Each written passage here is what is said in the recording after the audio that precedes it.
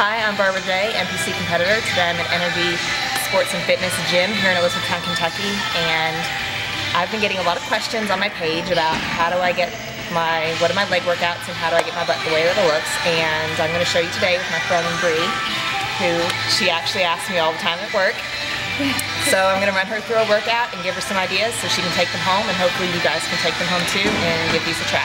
Okay, I'm starting with hack squats today because I like to use it as a good total lower body warm-up before doing all of my other leg exercises. So, Bree's already sitting in the machine. It's pretty fail-safe. You sit down in the machine on the pad, lean back, put your shoulders into the pad, so go ahead and definitely Bree. Now the important part here is foot placement. You can do several variations, but I have her just shoulder width apart. With this machine in particular, because I don't want your knees coming over your toes when you come down into that bottom position, I have her bringing the feet off the foot plate a little bit and making sure that both feet are nice and even. I like to see her coming down to at least parallel. You can go below parallel, that works.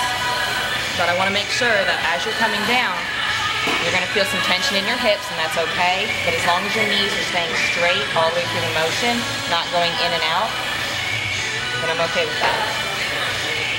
But always remember, start at whatever level that you can manage. Usually about parallel is a good position. Thank you for watching my first installment of my new gym shorts.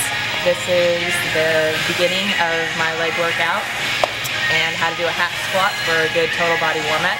Please stay tuned and watch my next installment.